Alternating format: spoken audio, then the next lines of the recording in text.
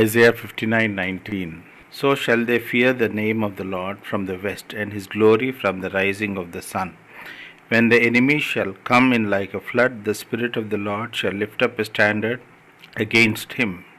అయితే ఇక్కడ శత్రువు ఒక తుఫాను లాగా, ఒక ఫ్లడ్ లాగా వచ్చినట్లయితే దేవుడు ఏం చేస్తాడంట, he will rise his standard against the flood అని మరి మనం చూస్తున్నాం. ఈ తుఫాన్కి వ్యతిరేకంగా దేవుడు ఏం చేస్తాడు అని అంటే ఆయన స్టాండర్డ్ రైజ్ చేస్తాడు. రోడ్డు మీద నీళ్లు పోతూ ఉన్నాయి అనుకోండి, వర్షపు నీళ్ళు ఇంట్లోకి వస్తున్నాయి.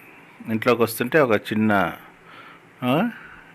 ఒక కడతారు సిమెంట్ తోటి.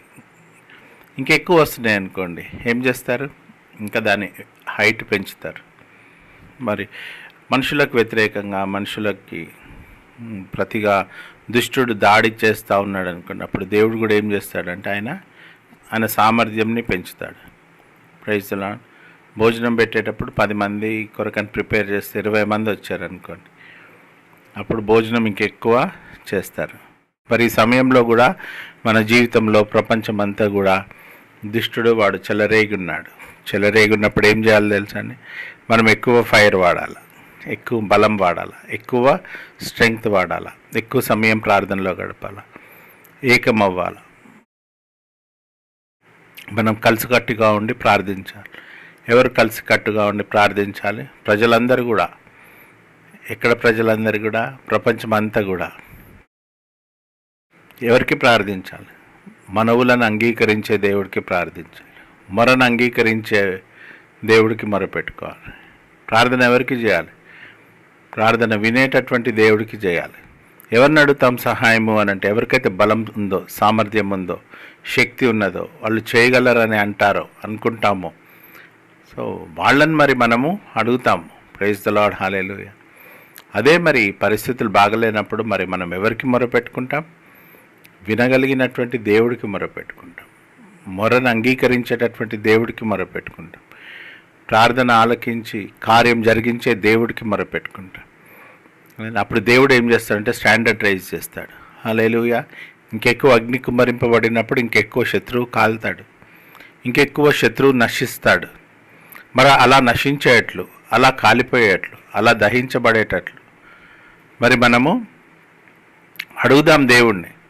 సరిపోవట్లేదు ప్రభా ఈ బలం, ఏదైతే మీరు బలం ఉపయోగిస్తున్నారో, ఏదైతే మరి మీరు కుమ్మరిస్తున్నారో, ఏదైతే మరి కురిపిస్తున్నారో అది సరిపోదు, ఇంకెక్కువ కురిపించాలి, ఇంకెక్కువ కుమ్మరించాలి ప్రభా అని మరి మనం అడగాలి. ఇంకెక్కువ ప్రార్థించాలి.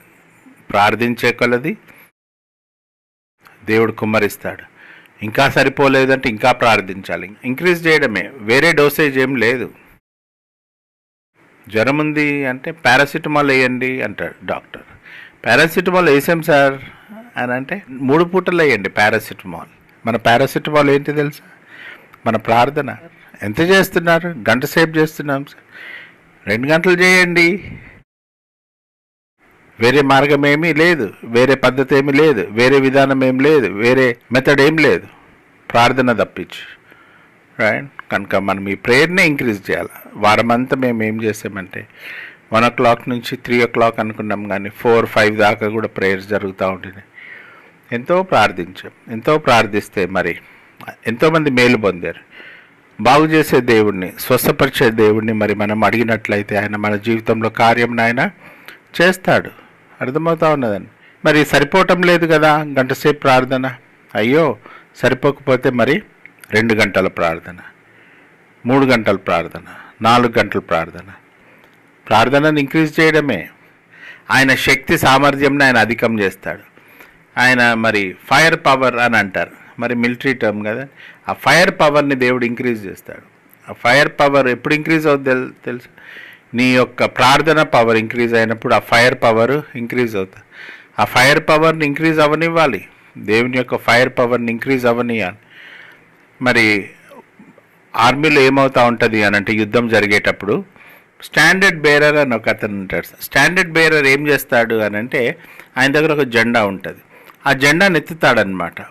ఆ జెండాను ఎత్తినప్పుడు అందరికి అర్థమవుతుంది ఏమని అని అంటే, ఇదిగో ఈయన జెండా ఎత్తాడు అని అంటే మన ఫైట్ ఇంకెక్కువ అధికం చేయాలి అని అర్థమవుతుంది.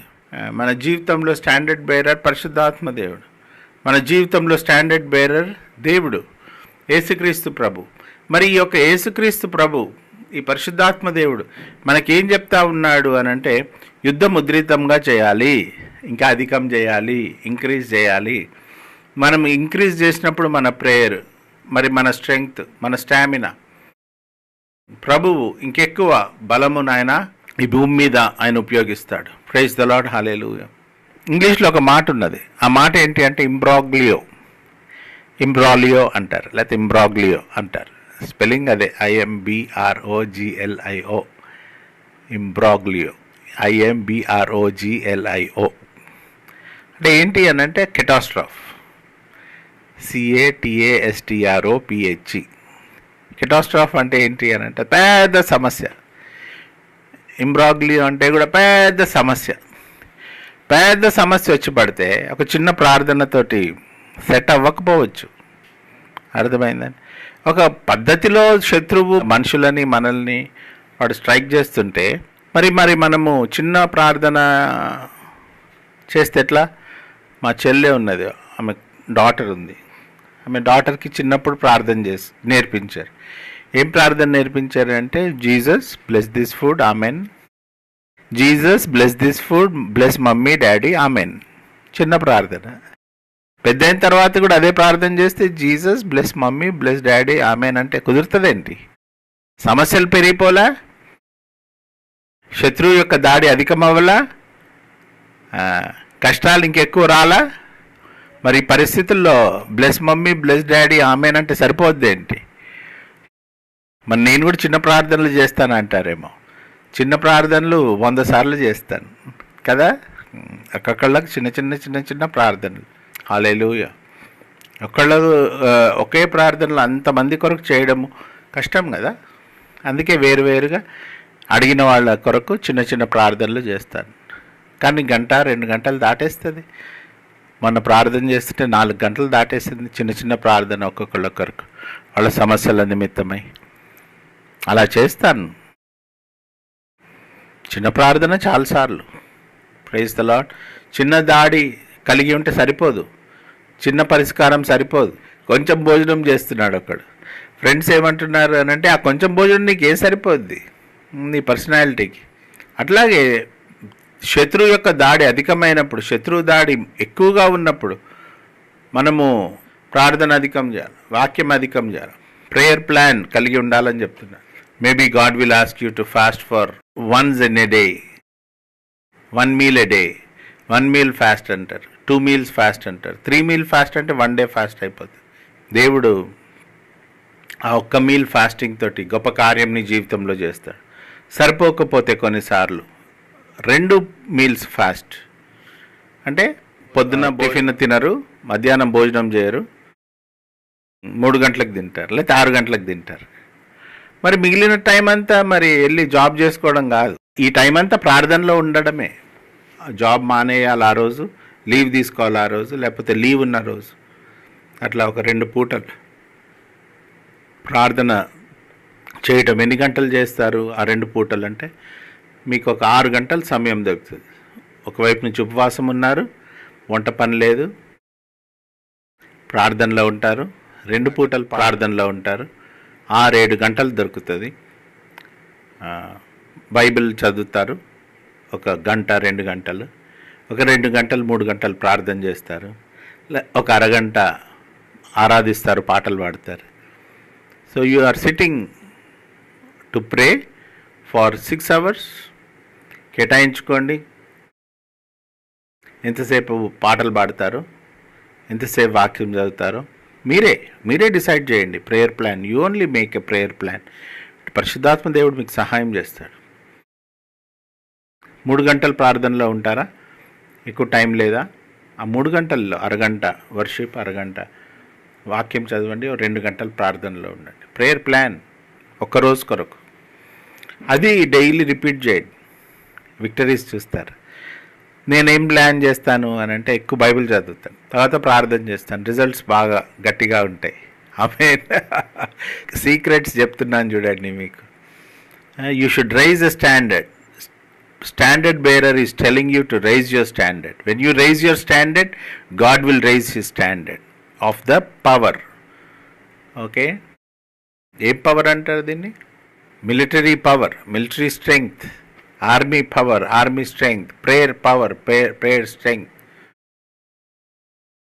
హల్లెలూయా. మరి అలా ఇంక్రీజ్ ఎప్పుడు అవుతుంది? మీరు మరి ప్రార్థనలో ఇంక్రీజ్ అయినప్పుడు. అలా చేస్తారా? ప్రయత్నం చేస్తారా? వారమంతా మేము ప్రేయర్ చేసాము, చాలా తేడా కనబడింది మనుషుల జీవితాల్లో. చాలామంది చనిపోయే పరిస్థితిలో ఉన్నవాళ్ళు బతికారు, చాలా సీరియస్ కేసెస్ బాగయ్యారు, చాలామంది కోవిడ్ నుంచి స్వస్థత పొందారు. Praise the lord.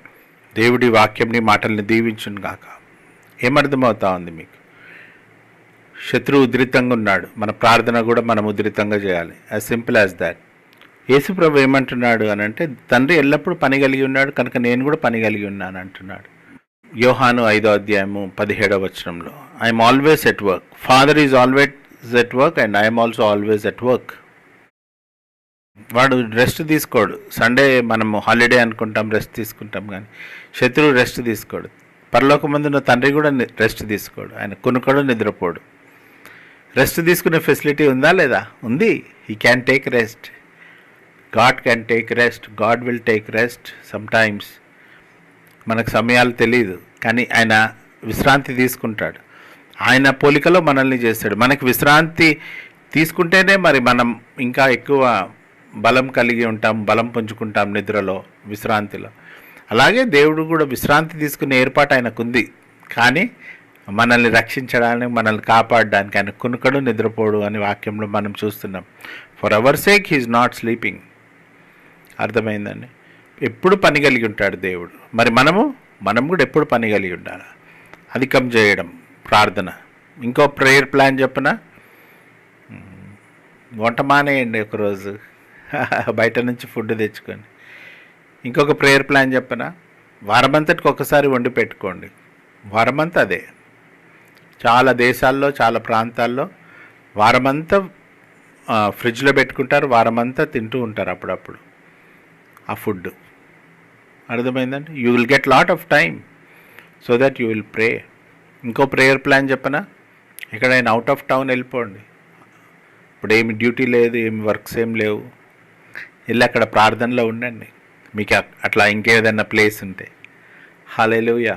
హోటల్లో చెక్ ఇన్ అయిపోయేవాడిని. 2-3 డేస్ ప్రార్థనలో ఉండి బయటకు వచ్చేవాడిని. వంట అవసరం లేదు, ఇంకా వేరే పనులు చేసుకునే అవసరం లేదు. We are in prayer. ఆ టైంకి భోజనం వస్తుంది హోటల్లో. 2 రోజులు 3 రోజులు అలా ప్రార్థనలో. Prayer plan. You can plan according to your convenience. అధికం చేస్తాం. అర్థమవుతా ఉన్నారు? ఫైర్ పవర్ ఇంక్రీజ్ చేయాలి, శక్తి సామర్థ్యాలని పెంచాలి, ప్రార్థనా శక్తిని పెంచాలి. అప్పుడు మరి దుష్టుని యొక్క ఓటమి చూడగలుగుతాం. ఒక మాట చెప్తే చివరిగా, ఇప్పుడు ఒక చర్చ్ వాళ్ళు పాల్యోంగిచో అని ఒక పాస్టర్, ఆయన రిటైర్ అవుతా ఉన్నాడని చర్చ్ అంతా ప్రార్థన చేస్తున్నారు. చర్చ్ అంతా ప్రార్థన చేస్తూ ఉంటే ఆయన రిటైర్ అయిపోయాడు, కానీ పెద్ద ఉద్యమం రగులుకుంది చర్చ్ అంతా కూడా. మనం ప్రార్థిస్తూ ఉన్నప్పుడు కోవిడ్ కొట్టివేయబడుతుంది, కానీ గొప్ప ఉద్యమం కూడా రగులుకోగలుగుతుంది. అర్థమవుతుంది? గొప్ప ఉద్యమం రగులుకొనినట్లు, మనము ఆత్మీయంగా బలపడగలిగినట్లు, దేవుడి మీద ఆధారపడడం మనం నేర్చుకోగలిగినట్లు. ఈ సమస్య మన మంచికే వచ్చింది అనుకోని అధిగమించడము మొదలు పెడదాం. గొప్ప జయం దేవుడు మనకి ఇచ్చునుగాక. దేవుడు మిమ్మల్ని దీవించునుగాక. చిన్న ప్రార్థన చేస్తాం. పరలోకమందున్న మా తండ్రి, కోవిడ్తో సఫర్ అవుతున్న పేషెంట్స్ అందరి కొరకు ప్రార్థిస్తున్నాం. వారి బంధువులు, వారి ఫ్రెండ్స్, వాళ్ళ నైబర్స్, ఎవరెవరి కొరకైతే ప్రార్థిస్తున్నారు ఈ గ్రూప్లో ఉన్న వాళ్ళని కూడా ముట్టి మీరు స్వస్థపరచండి నాయనా ప్రభా. ఎవరికి మాకు సోకకుండా మాకు ప్రొటెక్షన్ ప్రకటించండి, కలుగు చేయమని ప్రార్థిస్తాను నాయనా ప్రభా. సమస్తంను మీ చేతికి అప్పగిస్తూ నీవే నీ యొక్క బలము సామర్థ్యం అధికం చేయమని నాయనా ప్రభా. నాయన ఎప్పుడైతే శత్రువు దాడి అధికమవుతుందో నాయనా, నీ దాడి ఇంకెక్కువ నాయనా, మరి అలవలే నాయన, తుఫాను వలె ఓ ప్రభా అధికమవుతుందని వాక్యంలో మేము చూస్తున్నాం. అలా అధికం చేసి తుఫాన్ని ఓ ప్రభా నాయన వచ్చినటువంటి దాడిని, తుఫాన్ని మీరు కొట్టివేయమని ప్రార్థిస్తున్నాం ప్రభా. వందనాలు వందనాలు వందనాలు, స్తోత్రాలు. మాకు కావలసినంత విశ్రాంతిని ఇవ్వండి, ధైర్యంని ఇవ్వమని ప్రార్థిస్తున్నాం. నీ వైపే మా కనుదృష్టి ఉన్నది. దర్శించి దీవించి మహిమ పొందమని ప్రార్థిస్తున్నాం. Thank you lord, thank you master, thank you God. యేసు పరిశుద్ధ నామంలో వేడుకుంటున్నాం తండ్రి, ఆమెన్. సర్వజ్ఞానం నడిపించిన దేవుని సమాధానం క్రీస్తు యేసు వలన మన హృదయములకును మనసులకును కావలుగా ఉండును గాక, ఆమెన్.